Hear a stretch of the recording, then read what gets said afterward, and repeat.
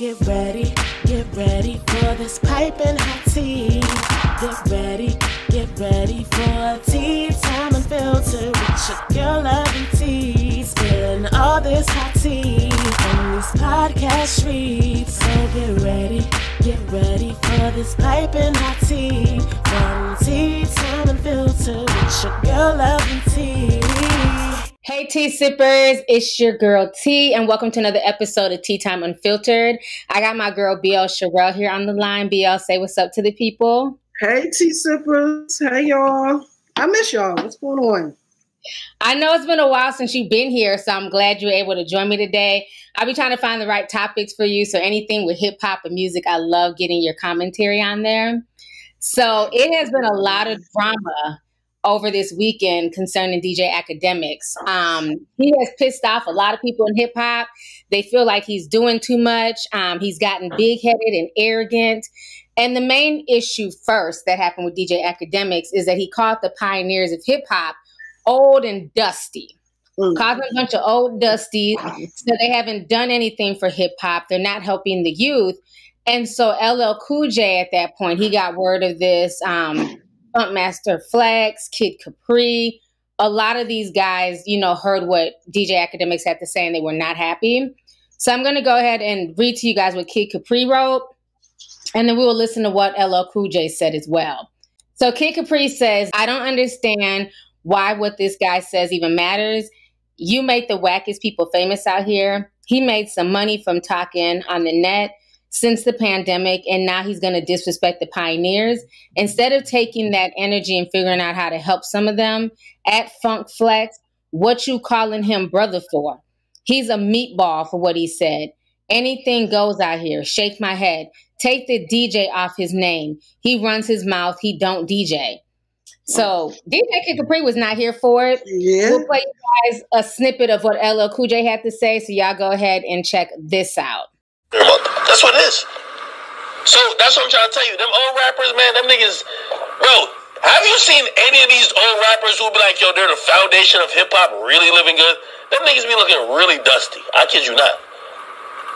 And then none of y'all trying to come for me because I don't fuck with y'all niggas either. So I'm just tell y'all the truth. Y'all be looking like, every time they be like an old nigga talking about hip hop, you be like, yo, bro, you sure you invented this? Because everybody else living better than you. Came to my attention that a DJ, and I'm not going to say any names because I don't think it's necessary. A DJ basically said that, a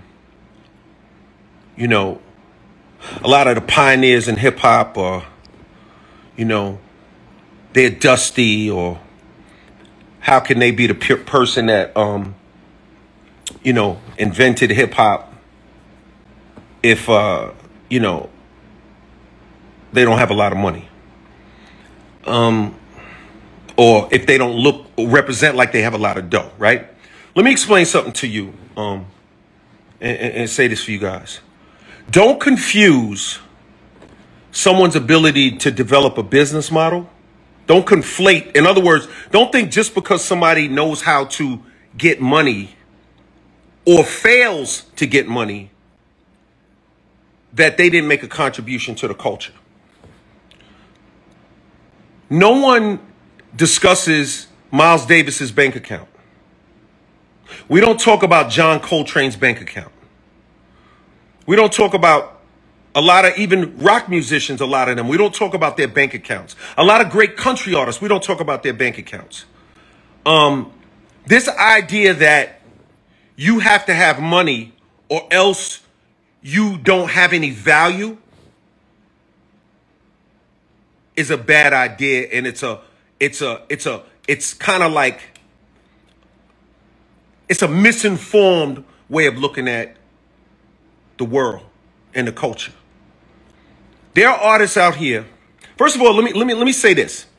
First of all, let's talk about like young artists, right? Who I love. I love the young artists. Let's be clear. I'm very much a guy who embraces the young artists. I believe in every generation. I believe in you. I care about you. Let me say this to you, though. Today, you could come up with your 5-year plan, your 10-year plan, your 20-year plan. You can go find a manager. You can find an accountant. You could find somebody that means something to you you know, to help you. You can find a team to help your career go to the next level. When hip hop first started, there were no managers. There were no accountants that believed in it. Record companies didn't even believe in it. Nobody believed in it. How can you make a 5-year plan or a 10-year plan on something that doesn't even exist yet, that people have never even heard of?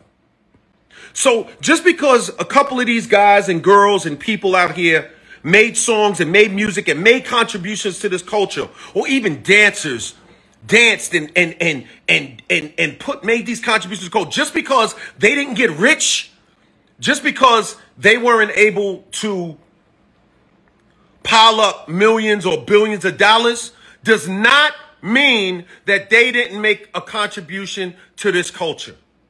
That does not mean that they didn't do something. They created an industry that we all ate off of.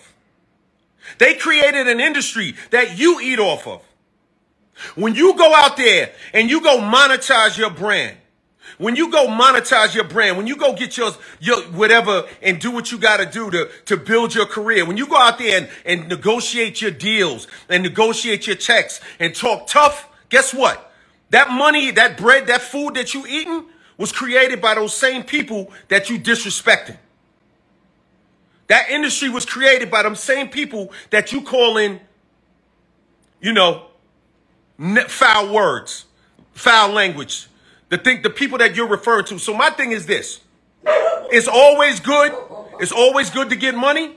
It's always important. It's important. It's important to get money. I agree. I'm all about getting paper. I've been talking about it my whole career. But don't ever, ever, ever confuse being rich with making a contribution to our culture. Don't ever play yourself like that again. Because trust me, you playing yourself. Because without these dudes and these girls who started this hip hop culture, a lot of the guys that's out there talking tough, you wouldn't even have a career.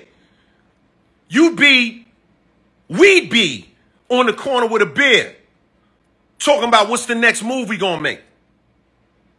So I would say, approach this game with humility and be glad and be thankful that these pioneers, you know, exactly, slave mentality. Be glad that these pioneers help create this culture.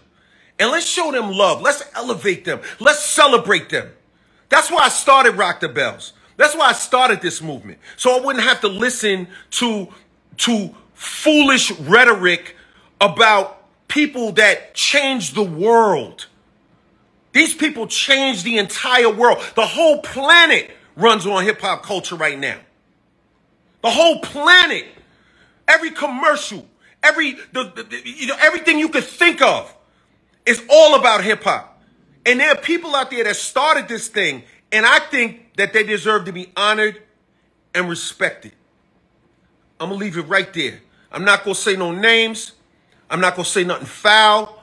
I'm not going to go at nobody's character. I'm just going to say,